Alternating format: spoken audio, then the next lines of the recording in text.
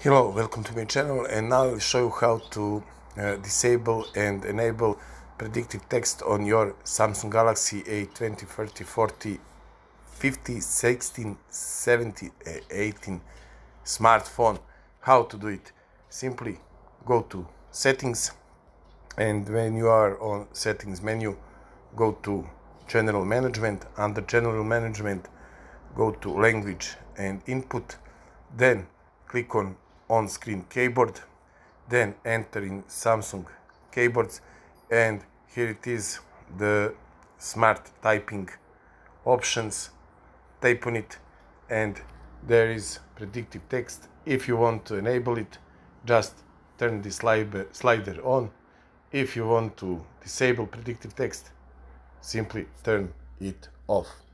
Okay, thank you for watching this video. If it was useful for you, please like it, share it, and of course leave me the comment in the comment section below. It means a lot to me.